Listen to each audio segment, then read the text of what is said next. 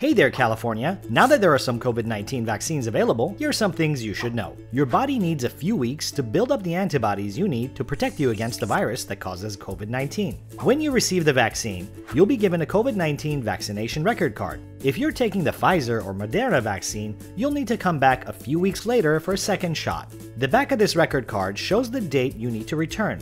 You will also be notified by email and text when it's time to schedule your second shot.